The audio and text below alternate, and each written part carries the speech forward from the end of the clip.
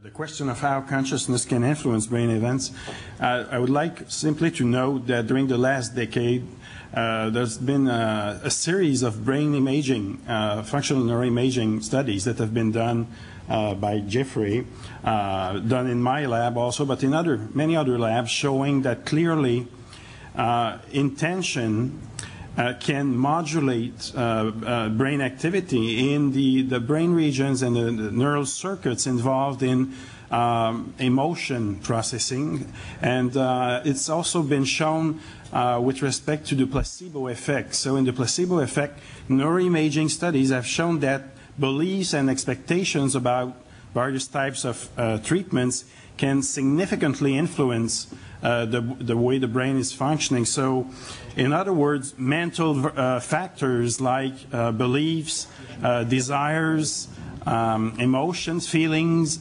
can exert a very important influence on how the brain is functioning electrically and chemically. So it's something that is very important to remember and that can be used in everyday's life.